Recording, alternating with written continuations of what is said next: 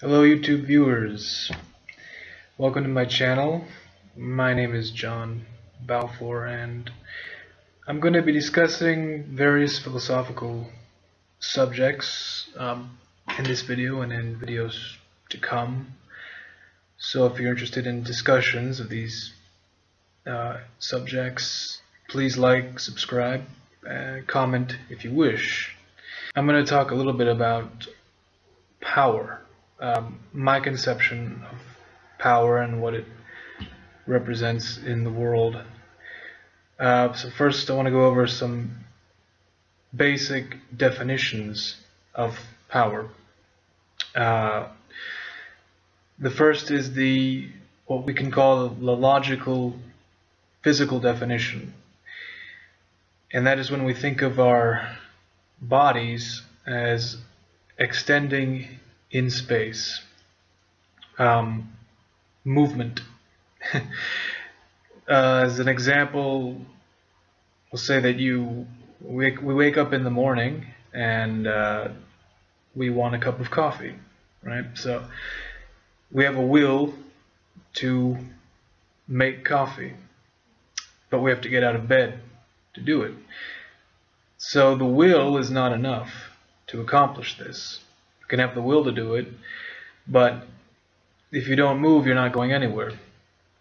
So power is the mechanism by which we achieve the action. We extend our bodies out of bed and into the kitchen, etc. This is the very mundane view of power. Second is the power over other things, objects, people. Let's use James as an example. James wants to go to work. He gets in his car. Again, the will to drive the car is not enough. The car is not going to drive itself on his will. He has to put the car in gear and drive. Again, this requires the mechanism of power, physical power. Then, under that definition of power over objects, things, people, power over others, another being, let's say. This can be from the power to direct an animal, like your pet. You have a dog, you can command it to sit. It may or may not obey you, depending on how well you've trained it, but there's a certain power. You've directed the animal. Then there's the power over a person or a group of people.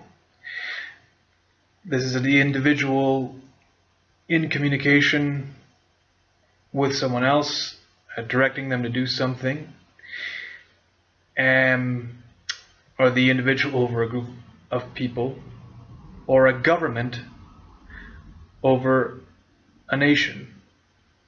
So this is the type of power that occurs between people, power relations, as Foucault put it.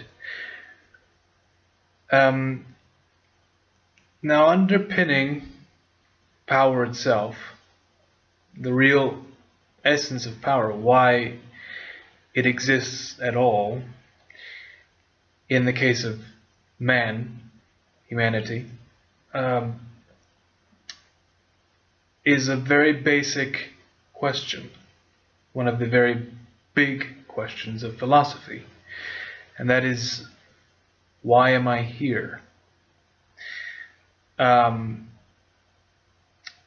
most people, I think, do not ask themselves that question, or they don't delve into it to any very big degree. They might consider it in passing because they've heard it somewhere, through some form of media, but they don't seriously ask themselves the question, because ultimately it's a question without an answer. The few that do undertake to answer it seriously go on long spiritual journeys, they visit other countries, they ask gurus, or they become very religious. In the case of someone that was already raised in a religious household or in a particular religion, they already know why they're here. Their religion has given them the answer. In the case of the everyday person that might not be overtly religious or do not put much stock in God or the idea of God or spirituality, they might devote themselves to a career, or a profession, or whatever, an art, and they consider themselves, their lives, as devoted to this. By default, this is the reason they are here, because they've put so much energy, time, emotion into this particular thing. But the question remains whether one has answered it through religion or through career or through some relationship or anything else. The question does not go away, and it's not answered by any of these methods, not in reality, because the question remains for everyone. People take their experience as the why they're here. They might have answered it for themselves because they're content, or they think they're content with the answer they've given to themselves. But the question is a universal one. And can we answer the universal question by this one person's experience? I don't think so. I don't believe so. So unconsciously, I think each mind knows this, and they know the question itself of why am I here, even though the person consciously might have never asked themselves that question, or never delved into it deeply. Unconsciously, I believe the mind does know of the question without ever having actually heard of it. And because it's unanswerable,